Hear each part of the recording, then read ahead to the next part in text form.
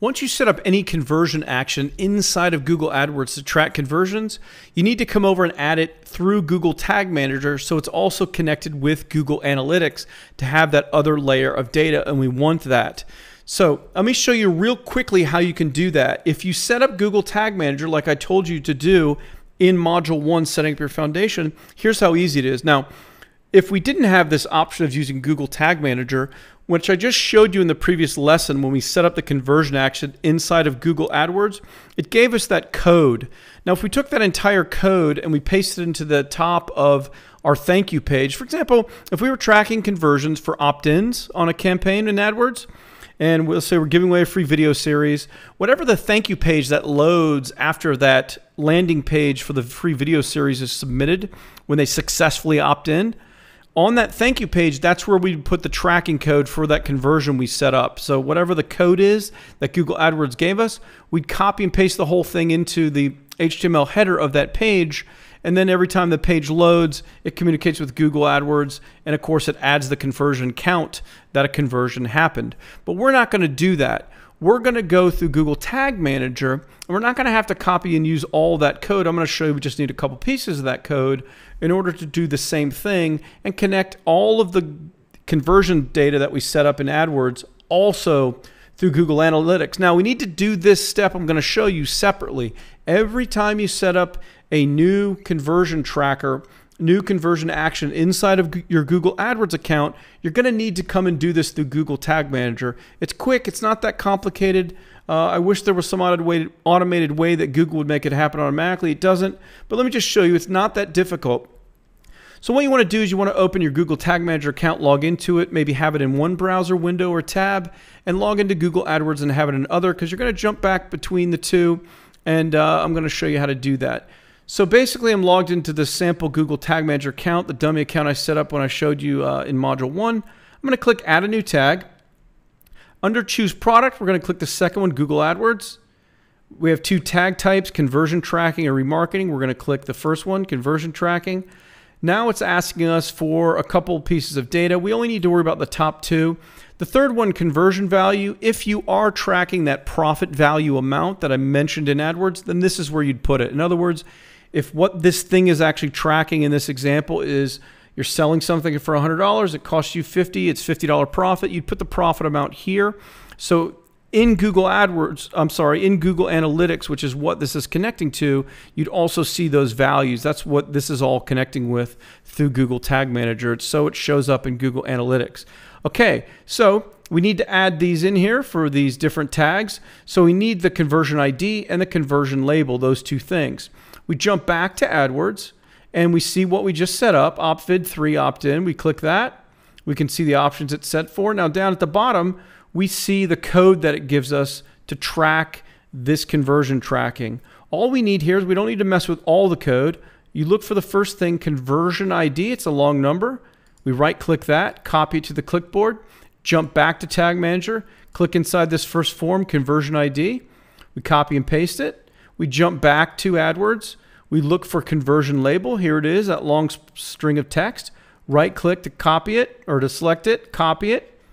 Then we jump back to Tag Manager, click in the second form space, right-click, paste it. Of course, I'm using a Mac. Your mouse and setup may be different for your right-clicks and copy and paste, but you're basically copying and pasting from AdWords and copying and pasting it inside of Tag Manager.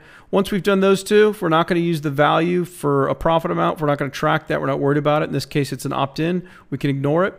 We click Continue. So we're going to click Fire on Some Pages.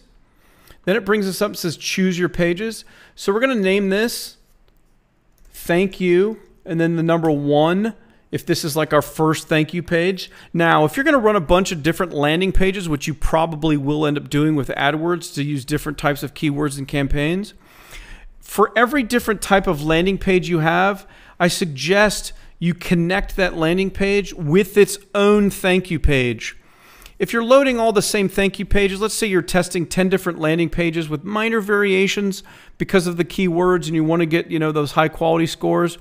If you're testing those different those different landing pages, have each one have its own thank you page that's connected to it.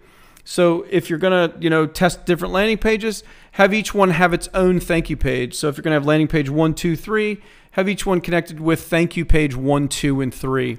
Now you could technically use the same thank you page with different landing pages, but I always say more data is better than less data, and it'll help with your Google AdWords and your overall data when you track it and you're managing things. So it's not complicated. Just duplicate the same thank you page, but just name it thank you page 1, 2, 3, so it has its own web page, its own URL, so everything's separate. But let's call this thank you page 1. So we're going to, under variable here, we're going to put it on page URL. It has other options, but put it on URL. For operation, we want to put this on ends with, because we want whatever the URL ends with. For value, we're going to blank that out. It had like a little period and asterisk. We're going to put in / and then whatever the name of this actual web page is on the URL. So if this is thank you 1, then we're going to put thank you 1. If it's thank you 1.html or HTML, whatever else, then you spell it all out here. But whatever this actual page is named, whatever the URL path is, you don't have to put in your domain or www. It's just whatever it ends with. So if it ends with thank you 1, then you want to put that in here. So you name it, variable's page URL, operation is ends with, value is whatever comes after the / for what the page is called. Then you're going to click save. And then when that's done, up here you'll notice you need to publish because you added this tag change. You added this new tag. You always have to publish it or it won't become active. So you click publish. And then you click publish now, and we've added that tag.